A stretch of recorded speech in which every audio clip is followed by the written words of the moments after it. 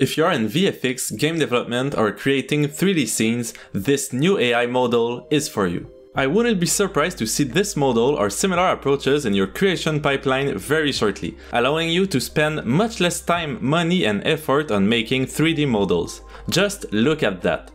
Of course, it's not perfect, but that was done instantly with a casual video taken from a phone. It didn't need an expensive multi-camera setup or complex depth sensors.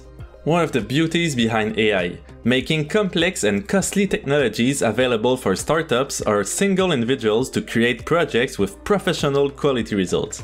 Just film an object and transform it into a model you can import right away. You can then fine-tune the details if you are not satisfied, but the whole model will be there within a few seconds. What you've been seeing are the results from an AI model called BANMo, recently shared at the CVPR event I attended. I'll be honest, they got my attention because of the cats. Still, it wasn't completely clickbait. The paper and approach are actually pretty awesome. It isn't like the other Nerf approach to reconstructing objects in 3D models. BANMo tackles a task we call articulated 3D shape reconstruction, which means it works with videos and pictures to model deformable objects. And what's more deformable than a cat? And what's even cooler than seeing the results is understanding how it works. The model starts with a few casually taken videos of the object you want to capture, showing how it moves and deforms itself. That's where you want to send a video of your cat slurping into a vase. BANMo takes those videos to create then what they refer to as a canonical space. This initial result will give you information about the object's shape, appearance, and articulations. It's the model's understanding of your object's shape, how it moves through space and where it belongs between a brick and a blob, described by those big balls and various colors. It then takes this 3D representation and applies any pose you want, simulating the cat's behavior and articulations as close to reality as possible. Seems like magic, doesn't it? That's because we are not done here. We quickly went from a video to the model, but this is where it becomes interesting. So what do they use to go from images of a video to such a representation in this canonical space?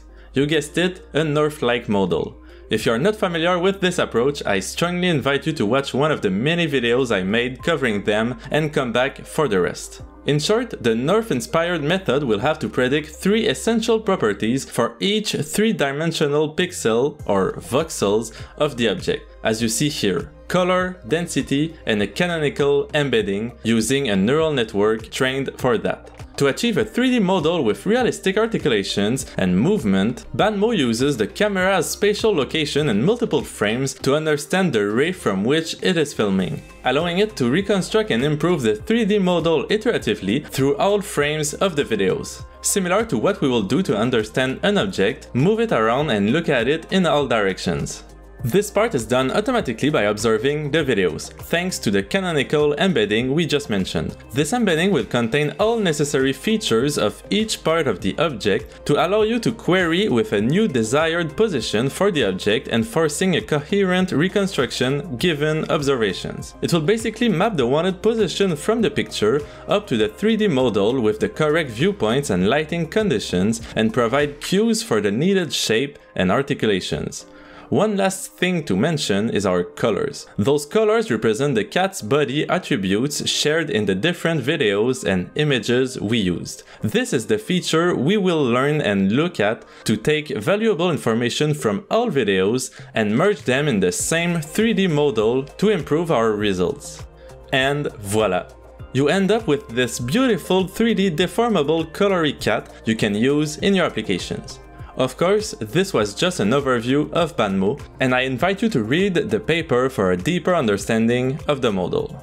You should definitely subscribe to the channel if this kind of AI news interests you, as I'm sharing similar exciting approaches every week. Thank you for watching until the end, and I will see you next week with another amazing paper.